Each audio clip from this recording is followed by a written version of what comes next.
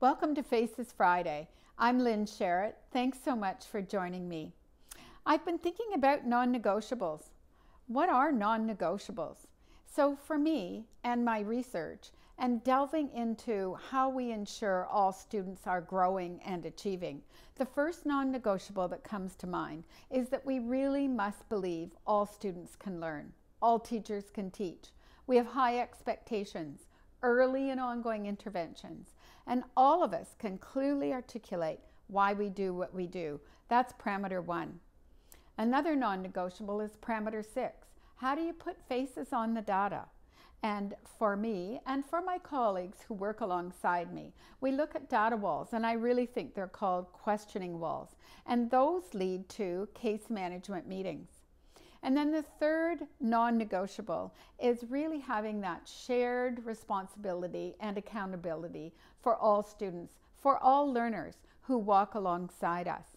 So those three non-negotiables really are underpinning everything we do in system and school improvement. What kind of leadership does that take? Well, we're all leaders. We must see ourselves as leaders.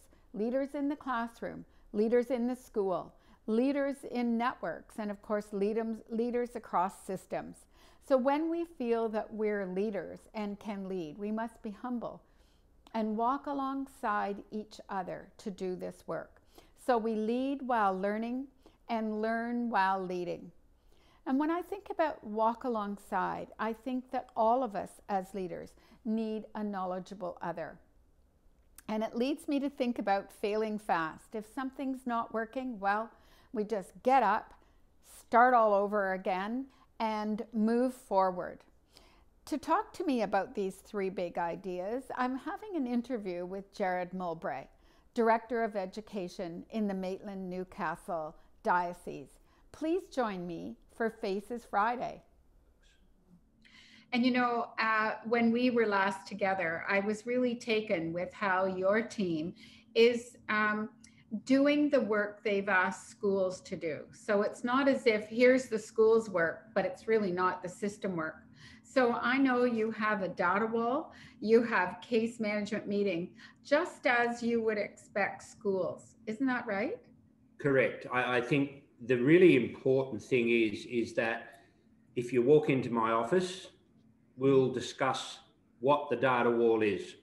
Yeah. So we're in the throes of developing a new data wall that is more relevant to the work we're doing in 2021. I'll be visible at every case management meeting. Yeah. When we have our network meetings with principals, I'll be there and I will just be a participant. I think what you've said so often, Lynn, is I'm co-learning with my colleagues. Yes. I'm co-constructing. But what's important is, in my role as the Director of Education, is that I'm highly visible, yes. I'm highly articulate, but I'm also setting those expectations. So whilst we are inviting everyone to be active participants in this journey, there's also an element that is non-negotiable. And so from myself, the benchmark is set and the expectations are indeed high. And that has its own positive effect on the culture of the diocese. Yeah, that's excellent. And I'm really glad you've mentioned non-negotiable, because some people go, oh, we're not going to talk about non-negotiables. But I think in the 14 parameters, the non-negotiables are really there to develop that culture of learning. So parameter 1, we all believe all students can learn, teachers can teach, high expectations. And just like you've said, everyone can articulate why we're doing this work.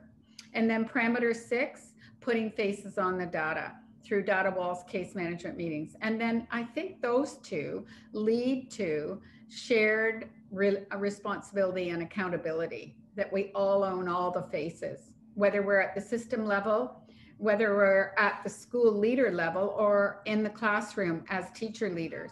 Jared, I wonder if you have any thoughts around failing fast. I say, you know, fail fast, pick yourself up, keep on going. What do you think about that? Look, I think what's important is that we understand that we're taking the long view. Yeah. This is not going to happen in a week or a month.